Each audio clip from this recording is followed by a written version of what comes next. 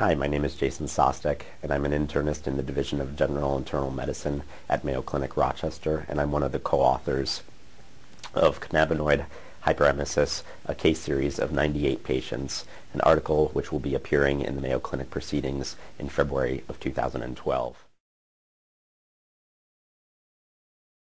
This article is the largest case series to date in the literature looking at patients with cannabinoid hyperemesis. All patients were seen at Mayo Clinic, Rochester, Minnesota, and were included in the study if they had 1.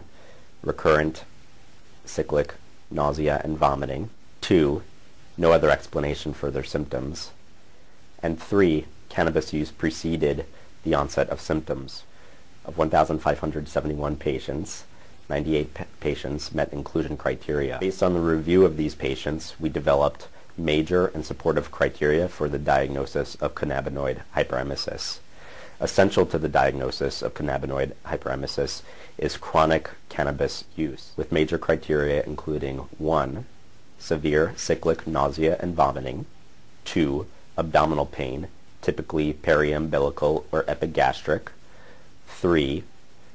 Chronic cannabis use, 4. Resolution of symptoms after cannabis cessation, and 5. Relief of symptoms with hot water bathing, a finding that occurred in 91% or 52 out of the 61 patients who had this information available. Cannabis is known for its antiemetic properties, so how can cannabis cause a cyclic vomiting syndrome? Our findings are not intended to suggest that cannabis or cannabis derivatives do not provide some patients with relief from nausea and vomiting, nor are we suggesting that everyone who uses cannabis or cannabis derivatives will develop cyclic nausea and vomiting. Why some patients who use cannabis develop this syndrome of cyclic nausea and vomiting is unclear, and we speculate that this may be regulated through the hypothalamus. What do these findings mean to patients and physicians? Physicians, particularly gastroenterologists and primary care physicians, should consider the diagnosis of cannabinoid hyperemesis in patients who present with cyclic nausea and vomiting. Also, patients are not uncommonly resistant to the idea that cannabis is responsible for their symptoms, and it should also be noted that symptoms may not resolve until the patient has stopped using cannabis for several months. What are the take-home points of this article? 1. When physicians are evaluating patients with cyclic nausea and vomiting, cannabinoid hyperemesis should be considered as a diagnosis, and this might obviate the need for costly and invasive testing in certain patients. Number 2.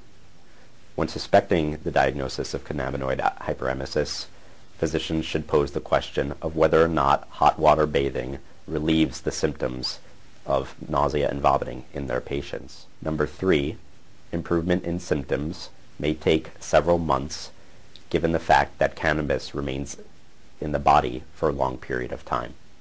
We hope you benefited from this presentation based on the content of Mayo Clinic Proceedings.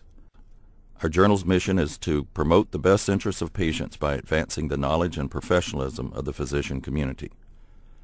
If you're interested in more information about Mayo Clinic Proceedings, visit our website at www.mayoclinicproceedings.org.